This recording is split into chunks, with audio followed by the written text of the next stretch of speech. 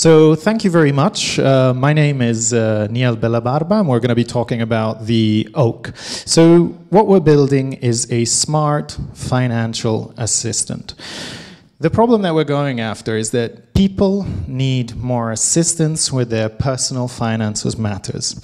We don't have the data, we don't have the time, and we don't have the ability to actually sit down, crunch the numbers, and make sense of them to actually answer some very important financial questions for ourselves. Therefore, to a greater or lesser extent, most of us mismanage our finances, from low amounts of savings to the wrong kind of credit card. We're actually very, very poor at managing our own personal finances. So what's the answer? So the answer is what we're building at the Oak. We're building a Siri for financial wellness, a personal financial assistant that's artificially intelligent, looks at your numbers, knows them better than you will ever do, and can answer some financial questions. It can also help you set up some savings goals that are tailor-made for who you are from a financial perspective. Each one of us is very different, and therefore this tool can allow you to set up savings goals that are tailor-made for you. So what kind of questions could this artificially intelligent assistant answer? So starting off from the very basic ones, what's my balance? What's my balance on my current account and my credit card? What's the balance on my wife's current account and her credit cards? What's the family holistic balance at a click of a button, potentially on two entirely different banking systems? What can I afford at Christmas or summer holidays or other periodic expenses? Most of us don't actually do budgeting. It's a very inefficient way of planning the yearly expenses. We just have these yearly events, put it on the credit card, and then we're figuring it out a couple of months later as to why are we still paying this. So it's very inefficient.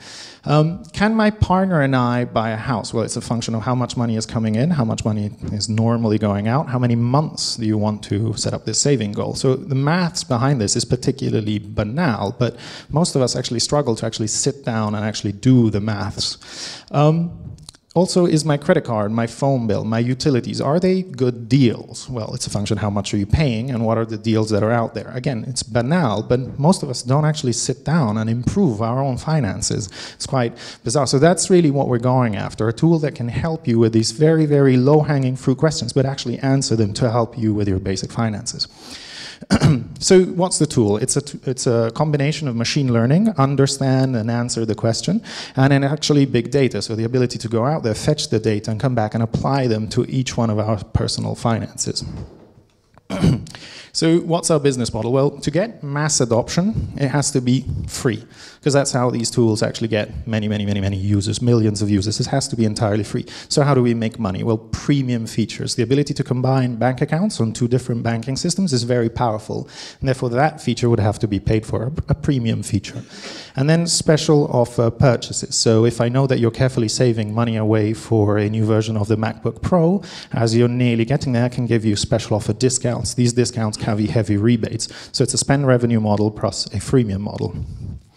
Where are we in this exciting phase? Well, we're on the left-hand side of this diagram. We're raising £180,000, of which we have, actually, that's slightly out of date. We've got 100,000 confirmed. And we're going to be building the initial assistant, the roundup, an algorithmic saving, and the full savings wallet with the Barclays, the custodian bank behind it. And there's further phases, actually, for growing the business and actually raising the bar even further. So we're planning multiple phases of fundraising.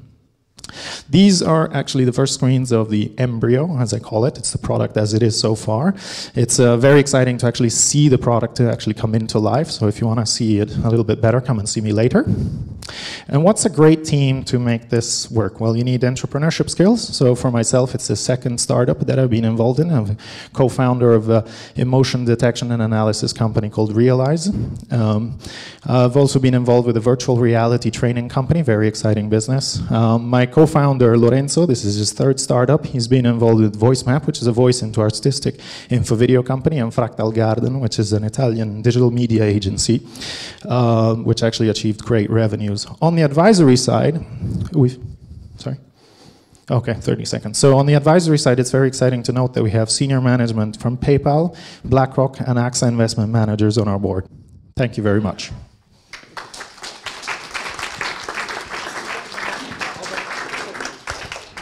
Okay, we'll take 3 questions from Niall if there are questions.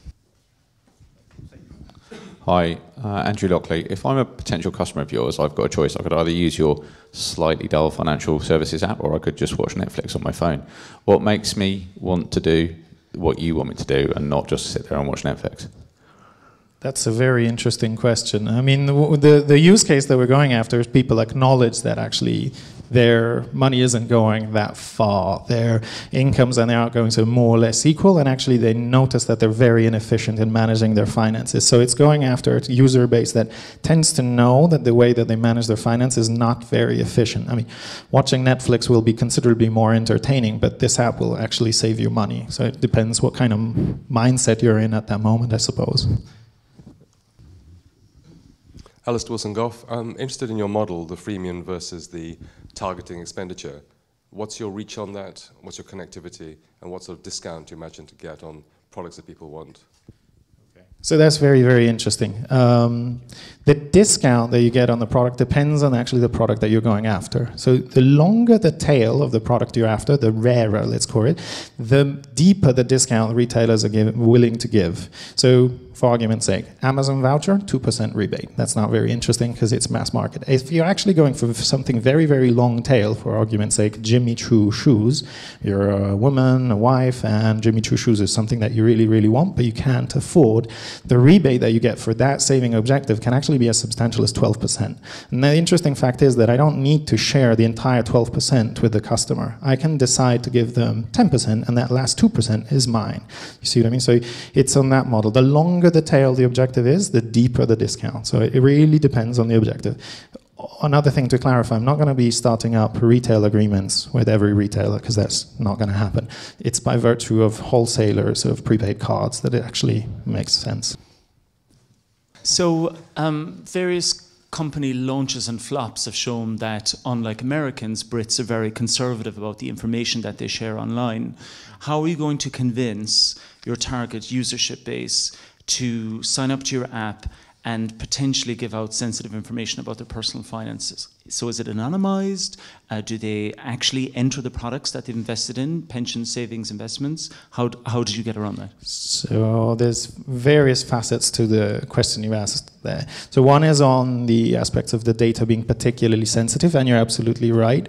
Many of the applications that are out there, from Money Dashboard to Mint, they actually, to help you optimize them, you have to share that kind of data. If you're not willing to share the data, there's no artificial engine that can ever help you. So you're right, there's a certain leap of faith that has to be made in order for the engine to work.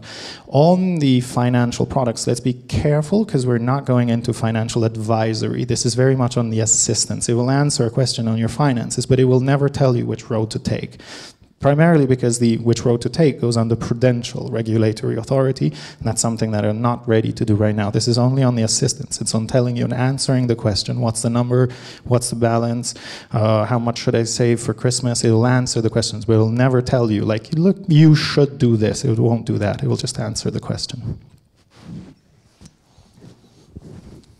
Niall, what's the one thing that you're after this evening?